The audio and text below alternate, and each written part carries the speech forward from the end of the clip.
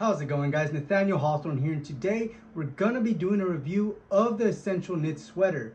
So if you're interested in knowing more about the sizing, the fit, the overall quality and value proposition that comes with this garment, then this video is definitely gonna help. If you guys don't already know, my name is Nathaniel Hawthorne and I make fashion and life coaching YouTube related content. So if looking good and leading a happier and healthier life is something you're into, be sure to subscribe. But with that, let's get straight into the video. First, let's go over the most important part, and that's going to be sizing. When it comes to sizing in the Essential Fear of God clothing line, I always go a size down. So this knit sweater that I'm wearing is an extra small. I'm 5'6" and I weigh 150 pounds, just to give you guys a general idea. If you do want an oversized look where the dimensions are oversized, but when it comes to the length, it's still gonna fit your body, take one size down. However, if you do want it to be more fitted, that's when I would go 2 sizes down. And if you want a lot of breathing room and you don't mind if the sweater is gonna be a bit too long on you, then go ahead and stay true to size. But with that, let's start to elaborate a bit more on the fit of this knit sweater. What I love so much, and I've said many times when it comes to my essential reviews, is that I love how they get the oversized look right. It looks intentional when it comes to the sleeves perfectly laying on your wrist, and when it comes to the bottom of the knit sweater resting above your crotch. It basically makes it look like this is tailored and it's meant to have that flowy drapey type of effect.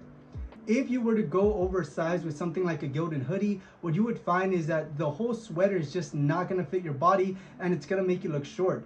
And so this is why I keep saying I will keep investing in essential clothing, just because they do the baggy trend right in a way that it looks purposeful and elegant. And so when it comes to the overall fit, I am absolutely in love with it. On top of that, let's talk about comfort. With this knit sweater, it was kind of up in the air because some reviews said that it was kind of itchy, while others said it was the staple piece when it came to dressing comfortably throughout the winter months. And what I can say is that it does not bother my skin whatsoever. This is one of the most luxurious feeling pieces that I have, especially for the price range. The fact that when it comes to the regular price, you could get this for $105. If you can buy it retail, it's 100% worth it.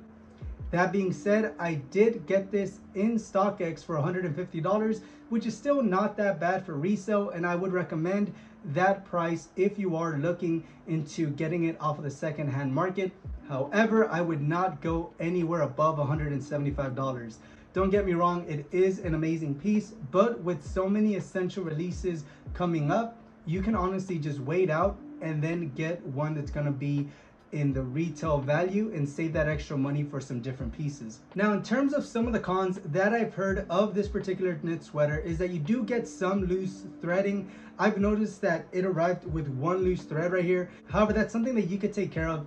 And for me, I honestly don't mind it starting to age with me. I know that this is meant to give off that very clean and refined look. However, for me, I honestly don't care if it starts to disentangle just a little bit to give it a bit more character and show its age.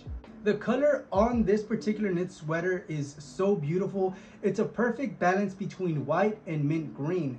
Now on the website, it did look like it was going to be just mainly mint green. However, in person, it really depends on the light. And that's just one of those things where it shows the garment being more unique than most. If you are interested in this particular garment, they still have it up on StockX, ranging at around $120.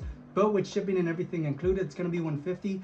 But I definitely recommend it if you can't wait for the latest release, because this one in particular has not skyrocketed to the $200 that the other knit sweaters have gone up to. Now let's get into the versatility that comes with this piece.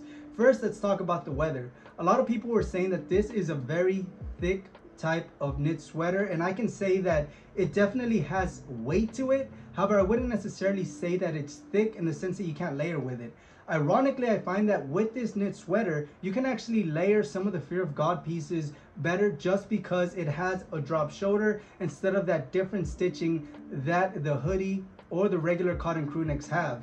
That being said, it isn't something that you're gonna be able to wear in the summer just because it is thick. However, yesterday I wore it to the beach and it was so windy and this thing did not keep me warm. So hopefully that gives you an idea that while it is a warm, comfortable sweater, it's not something that it's going to be so hot that you're basically never going to be able to wear. However, if you live in LA or Florida, don't expect to wear this when it's 85 degrees outside.